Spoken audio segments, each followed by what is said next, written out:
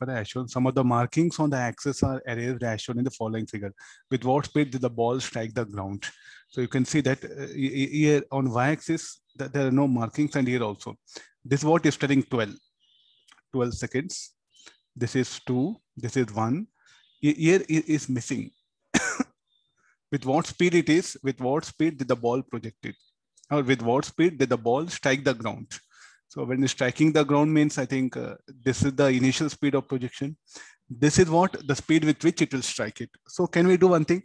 Why to solve the problem? Shall we make 1, 2, 3, 4, 5, 6, 7 meter per second? How can you say it can be 7, 14, anything? No, one unit can be any of the thing. So we can't just make a guess here. So it has to be worked out. Hope you are able to understand here.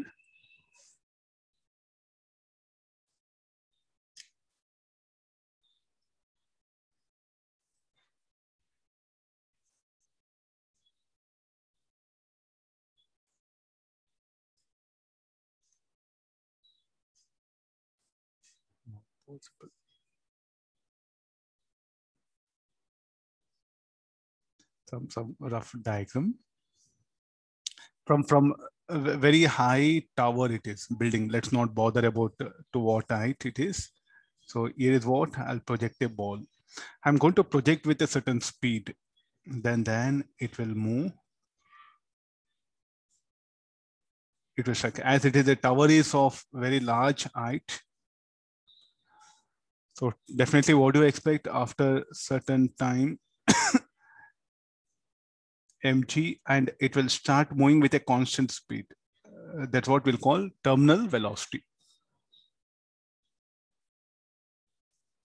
It will start moving with a constant speed. That's called like a terminal velocity. And this will, when it will happen at t equal to 12 seconds. At t equals 0, we have projected. And then you see that after certain time, it will change the direction of motion. If I take upward as positive, the downward should be negative. And at one instant of time, it is 0. So what is the time? Here it will be at 2 seconds. Then when it is ascending, what forces? We'll check it. What are the forces? It will have velocity, say v, the viscous drag, and mg. When it is descending, mg, viscous drag will be upward. Some viscous drag will be upward, so we can't. It will have some velocity. Say let's not bother it. So v2 also has v1. Because the viscous drag should act opposite to direction of motion. After a long time, so we know it will attain terminal velocity. In that case, it will start descending with a constant speed. After 12 seconds, the velocity almost remains constant. So after this, it will move with a constant speed. Okay, this velocity we don't know, but what we have divisions. Like you can see the graph 1, 2, 3, 4, 5, 6, 7. Here 1, 2, 3, 4, 5. So let's assume bring some value. If let this be 7n, this will be minus 5n.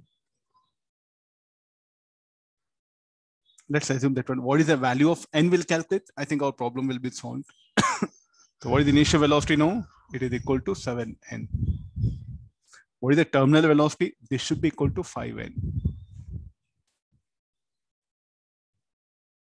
This is the most important decision which you are going to take. Rest all mathematics, you can manage. And we have certain information. What is that? Time taken to move from here to here is 2 seconds. Okay, let's write expression for the retardation A1. So what is this A1 is equal to? I'll proceed the calculation part here. This A1 should be equal to net force by mass. What is the net force that are acting? So this will be dV by dt, or just I'll write A1 we wrote it. There, okay, let it be. A equal to dV by dt. What are the forces that are acting? The viscous drag,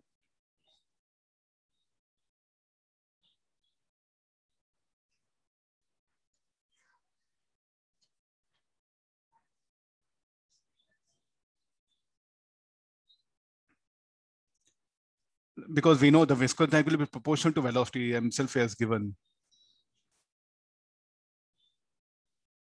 So the A resistance will be always proportional to the velocity. So this will become dV by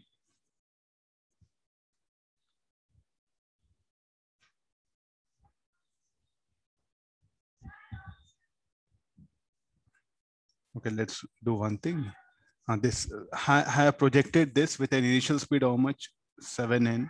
And at highest point, it has come to rest. So velocity should be 0 at this particular point.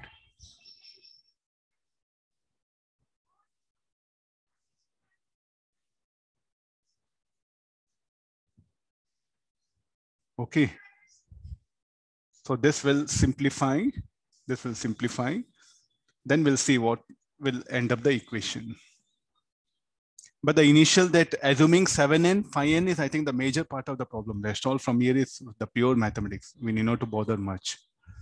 So this will become minus m alpha log of alpha vmg is equal to 7n0 is equal to, this will be 2.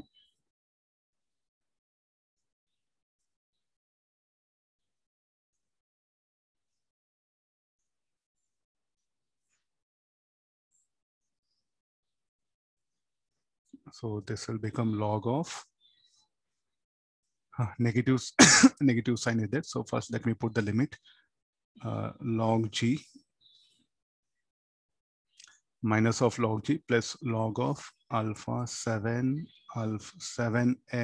alpha m plus g equal to 2 alpha by m.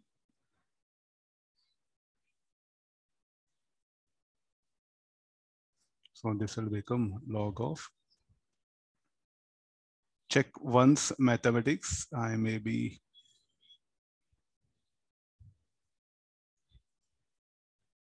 okay, let's keep it here. So let's simplify now.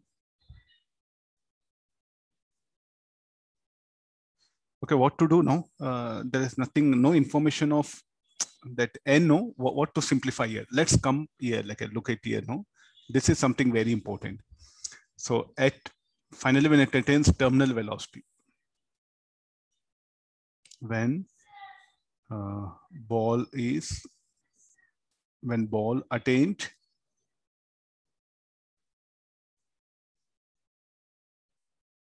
terminal velocity, what is the condition we'll get? F equal to mg. And what is F is equal to alpha vt? And what is terminal velocity? Terminal velocity is equal to phi n. Can you replace now? So that n alpha by m.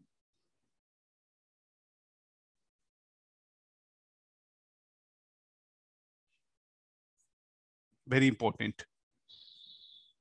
Very good idea. Then you can solve. Otherwise, we'll come and get stuck here. We don't know what to do after this.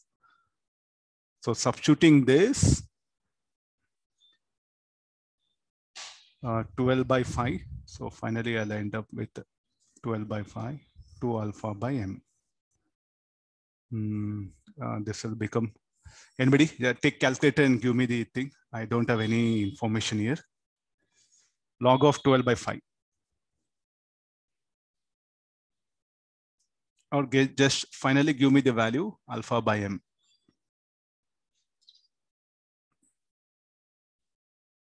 Sir, 0.875, sir.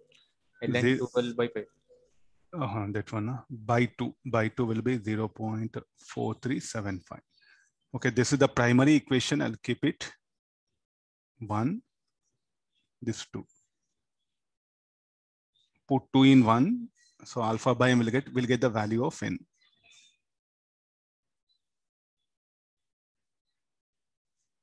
.569 up to 3 decimal places. So what is the initial velocity? 7n. 7 into 4.569. Okay, I'm using calculator. I'll end up with something 31.985.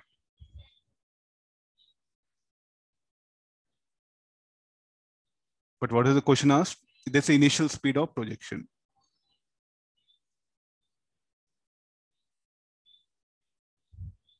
What about the terminal velocity? Should be equal to just phi n. So phi into 4.5 into 4.5. Let me check in the calculator. Okay, yeah, fine. 22.854 meter per second. So there's the speed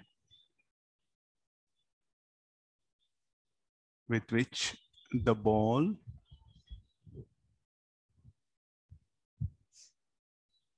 strike the ground. See, all this, like a viscosity, I think in our books, we didn't had much discussion. Am I right?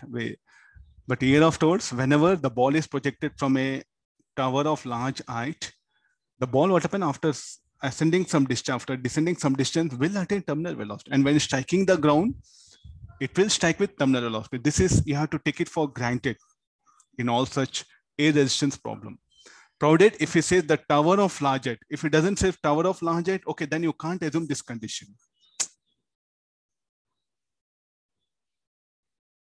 Okay, I think we have to really fight with this, the data here, tall building, the tall building, because of that we are assuming. If not tall building, then no question, like when striking down, it may not attain terminal velocity. Good idea. So the tall building is something very important. Making things clear. Now, every problem you cannot assume, only when it is tall building, okay.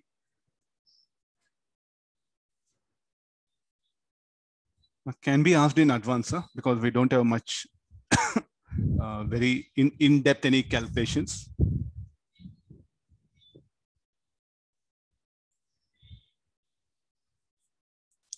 You're taking printout. I don't have any options because the screen is only this much. I can't scribble. There's a maximum, like with so much of stress, we are writing it.